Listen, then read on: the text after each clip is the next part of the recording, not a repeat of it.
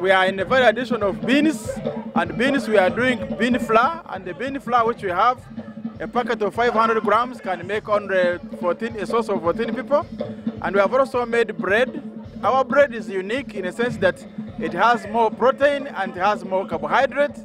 And we have also made the cakes which have more protein and they also have more carbohydrate in a balance of 40 to 60% of wheat and bean. The difference between our bread and the other bread is that we have been able to bring in the protein within the bread, because we looked at how people have been eating the chikomando, and instead of the chikomando, we said, okay, we can also bring in our protein and we balance it with the carbohydrate. To come and see how good the foods of our research products are, and to learn also the different varieties that are available where these foods can be generated, and eventually it will help us in increasing the uptake of these varieties by our communities.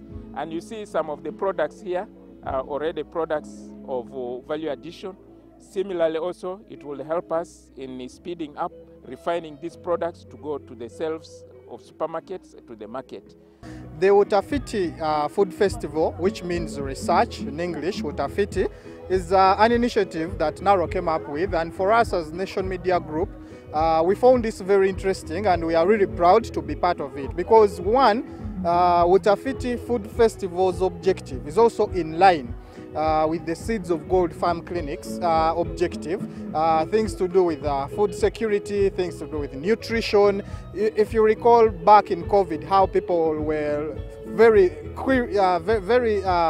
objective with the foods they eat. So when something like this comes up about foods that are researched, we as Nation Media Group, we feel that this is the right platform to push this message wide and out for people to understand what they need to do, which foods they need to eat, which varieties they need to look out for.